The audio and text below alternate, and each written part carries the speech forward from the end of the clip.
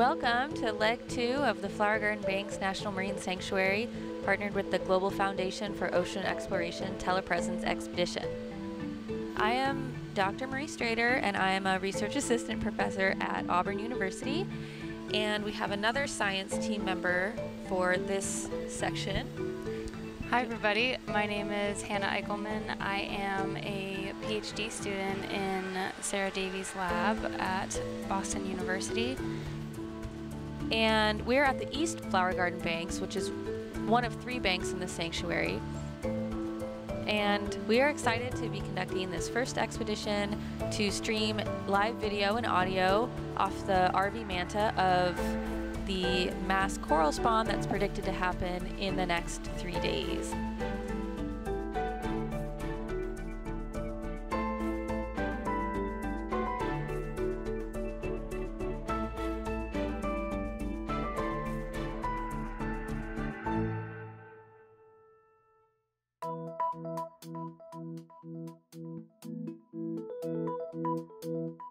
We had a crazy exciting dive. We witnessed mass spawning, so a mass spawning event of the corals in the East Flower Garden Bank.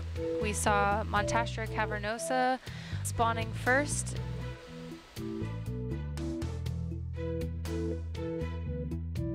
And we were able to even collect some gametes from one of our target species, Orbicella franxi, the bouldering star coral. And in addition to the corals that we saw spawning on the reef, we also had some corals that we collected on our very first dive. So we collected 8 different individuals of Orbicella faviolata. Those corals spawned on the deck of the ROV Manta for us, so that was really exciting. We had 3 of the 8 colonies that we collected release gamete bundles, and those are currently happy in a culture that we're keeping in Dr. Sarah Davies' lab at Boston University. So the Flower Garden Banks, interestingly, has some of the highest coral cover in the region, in the whole greater Caribbean, and this coral cover averages about 50%. And in these deeper areas, it can be up to 80% coral cover.